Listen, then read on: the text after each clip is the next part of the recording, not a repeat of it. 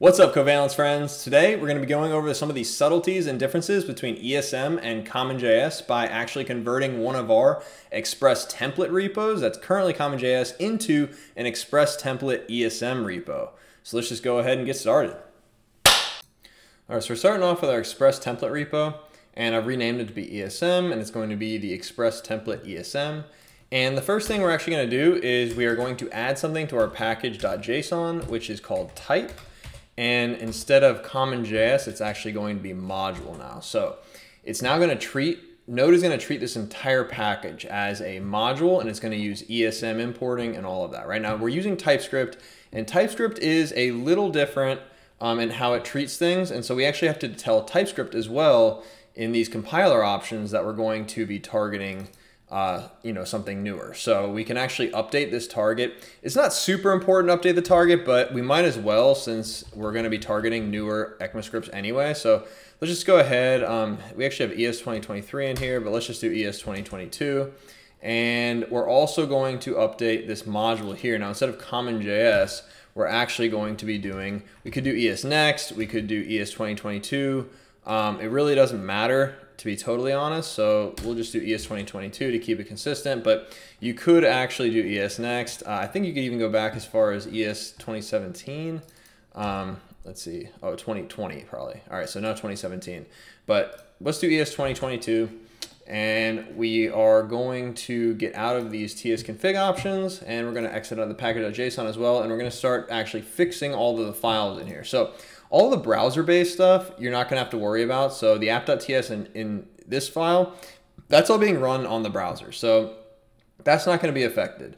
And the good thing about this is that CommonJS in particular was what Node used because the ES module system didn't exist yet. So like historically, if we entered into this index.ts, it would actually go through these synchronously. And TypeScript actually evolved this import statement, or it allows you to do this import statement, but under the hood, TypeScript is actually compiling this to use require statements. And the require statements are what CommonJS uses. And it's a synchronous option. So when it loads this index.ts, it actually will require the files from Express. It'll pull all those in. It'll then require this configure default function from /routers, and that is all going to load. And so it actually will load all the Express files, and then it'll jump into this routers, it'll jump into this index file here, and it'll run all of these import statements synchronously, right? And so for an application that's massive, it could take a long time. I mean, you're talking about synchronously loading all these packages and getting all this code to run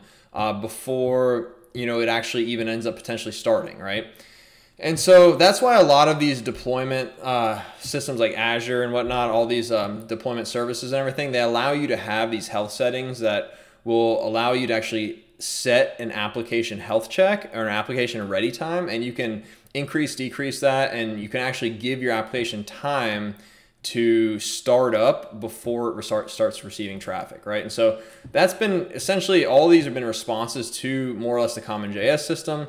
Now this ES module system, it works on both the browser and the backend, which is very cool. And I can tell that Node is obviously, since I think Node 13 dot something, it's been, it's been stable, and they've been using ES modules ever since then. And so you can actually, like Node packages can actually have both. They can have both CommonJS and ESM. And you can actually import either or, right? And so in your package.json for your Node package, you can actually have entry points for both. So you could have entry point for CommonJS, you can have entry point for ESM or the module system, right? And so the issue is that if you have a current Node application that's already using CommonJS, it's a bit of a pain to actually update it to use all ESM. Now that's what we're doing right now.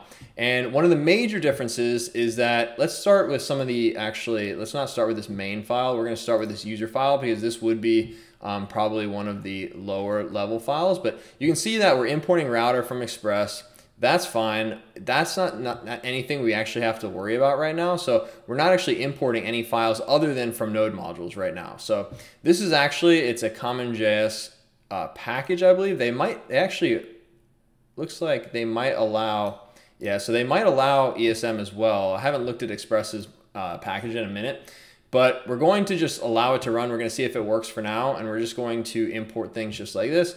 So this file should be fine, and we're exporting this default function users, which is fine. That syntax still works. And if you had it in a JavaScript file, right? So TypeScript makes it significantly easier. But if it was a JavaScript file, you'd have a module.exports equals, and it would be module.exports equals users, and that would actually be the default export of this file. But for this particular case, since we're using TypeScript, you would actually have to convert that module.exports equals into this same syntax. So thankfully, TypeScript actually makes this significantly easier. So in terms of converting this from a TypeScript project into a ESM TypeScript project, it does allow significant ease in that case, right?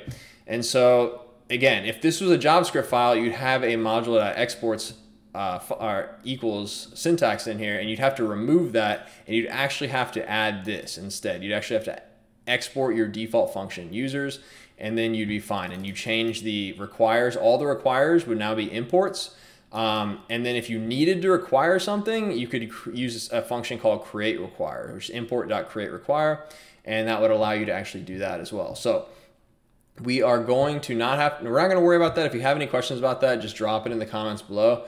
But what we're going to have to do is we're going to have to change this file here. You can see that we're actually referencing or importing this file .user that we were just in, but in the ESM module syntax, you actually have to put a file extension on there.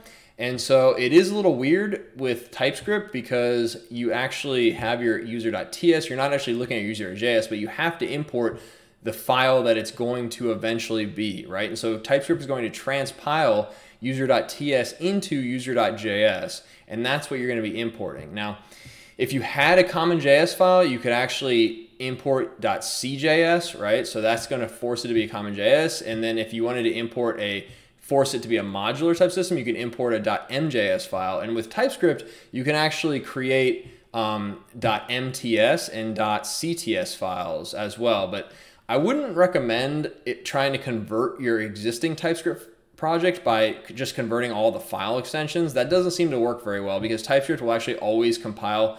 If you have import statements, it'll always compile it to be ESM modules if the actual whole project is ESM. So it won't actually convert these to be require statements. You'd actually have to have require functions already in there, right?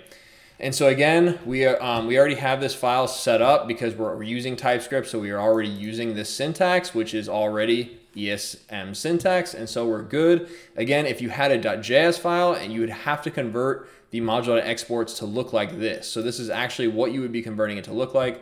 TypeScript just makes this a little bit easier. So we are going to now be importing this user.js file, and then we're going to have to do the exact same thing here with the API. So we're going to change this to be a .js file as well.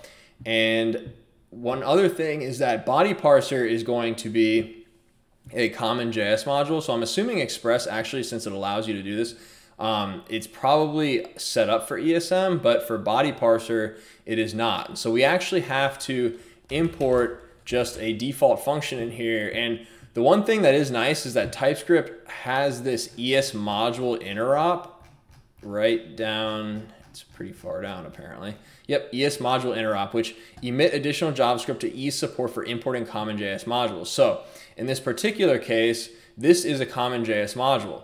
And so typically it would actually prefer that you would do something like this, but because we have that ES module interop on, we can just actually import parser from body parser. And then since we're not actually, just pulling or destructuring that, we can actually just grab parser.json, and then we're going to fix that little error there. Now, another big issue with ESM is that global variables like dir name doesn't exist, right? And so this is actually a property of the CommonJS system. And so now we don't actually have this. So if we were to run this, we'd actually get a dir name is undefined, right? And so it won't know what this is. And so what we could do is we could remove this code, or we could actually just create our own variable and figure out a way to actually grab this. So if we wanted to create our dir name, what we could do is we could import. So let's see, we'll import import URL from URL, right? So we're going to import this URL module, and then URL has a function that is path. It's actually going to be file URL to path, right? So we're going to actually grab this file URL and we're going to say new URL, and we're going to pass in a just dot for the first function for the URL because we actually want to just grab the base, right? And the base is import.meta.url, right? And so import.meta.url is the actual current URL of this file. And so this property exists again on the browser and on the server, which is super awesome. This code, you want it to be as like, dynamically available as possible. And so when you're writing these packages, if you write ESM syntax, your package can be used on both the client and the server, which definitely what you want. So honestly, like it's unfortunate that Node didn't do this from the beginning. But again, the module system didn't exist when Node first started. And so I know for a fact that they probably would only have used this if it had existed from day one, right? And so definitely if you're starting a new project, I would suggest you actually start with ESM syntax.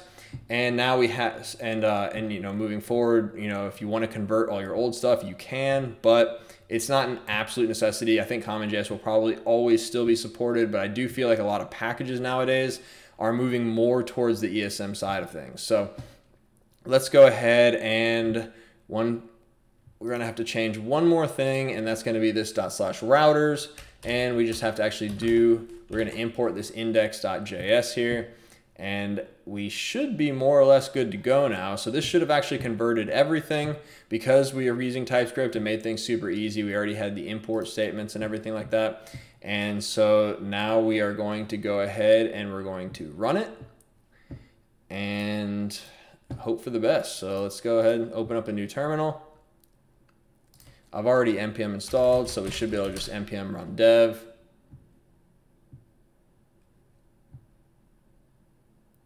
All right, looks like everything seemed to run. Let's pop open a browser, and you can see that our project runs, no problem.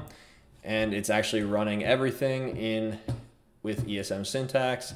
And so if you wanted to import an ESM module, something like Shoelace, for instance, you could do that now.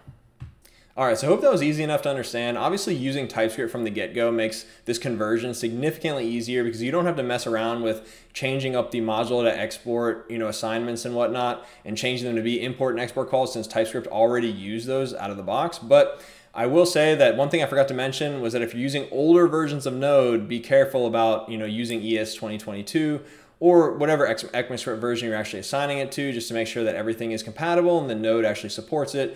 If you're using a very old version of Node, I wouldn't even recommend using the ESM because it probably doesn't support it or doesn't support it well. So definitely recommend using Node like 14 or later. And if you have any particular questions about your case or just a CommonJS versus ESM question in general, drop them in the comments below and we'll be sure to make another video. So hope you enjoy. Check out our merch at covalence.merchantly.com. And again, we hope to see you soon.